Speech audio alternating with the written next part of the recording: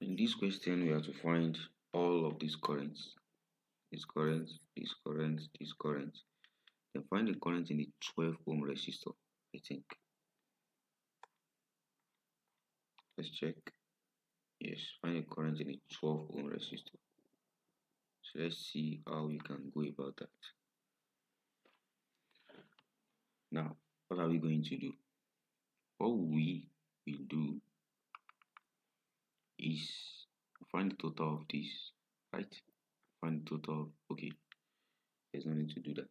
You just find the total of this, add it to this, and it is now being parallel with these parts. This part and this part are in parallel, right? So these ones are also another parallel, these ones are also another parallel. So let's see what we happen. So for these three guys that are in parallel, the total will be 1 over 12 plus 1 over 6 plus 1 over 4. So you add it to the 22 because they are in series. So we have what? 24. And let's store that 24. So shift store as A. Now let's do this also. Their total will be 8 plus the 5 and 20 are in parallel, right? So you do 1 over 5 plus 1 over 20, right? So we have 12. So I will now do the total of these 12 and the previous answer that I got. So it will be 1 over 12 plus 1 over my previous answer. So it's 8. The total is 8. Then I'll add that 8 to this 1 plus 1, making 9. So 27 divided by 9 is 3. So that means that the current coming out is actually 3 amperes. This is 3 amperes. 3 amperes is the current coming out of here. Now, I now have to divide that current between these two resistors, right? Between this combination of resistor and this combination of resistor. That means I will use current divider, right? So I need to know this total and I need to know this total. Now, I think this total I stored it as A. This total, I didn't store it, but it's 12, right? So I'm dividing my current between this and this. The total of this is 12 ohms, right? But I don't know the total of this, it's just A. So to get I2 will just be what?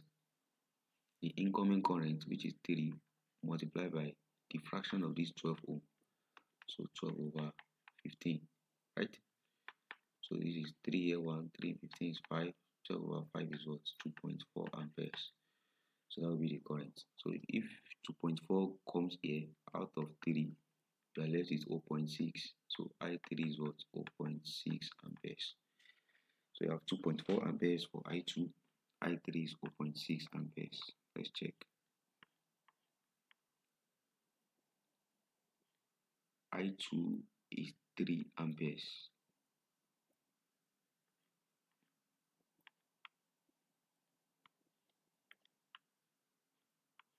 Now I didn't get 3 amperes. Now have I made a mistake somewhere?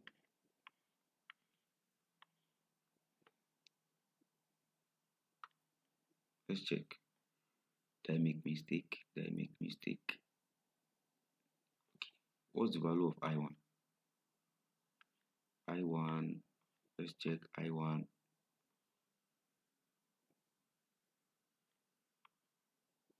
I1 is 3 amperes. So we are correct with I1, right?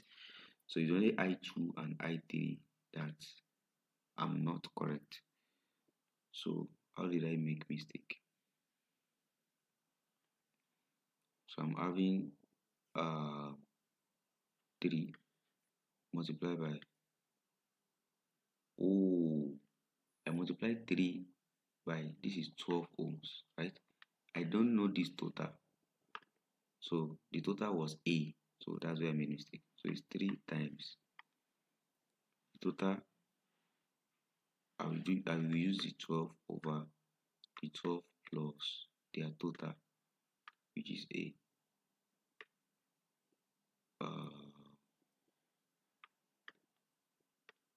So that's 1. So look at that. So this should be 1 ampere. 1 ampere. So remove 1 from 3, you are left is what? 2 ampere. So I2 should be 1 ampere, I3 should be 2 ampere. I2 is 1 ampere, I3 should be 2 amperes. So that is correct. So the value that you have,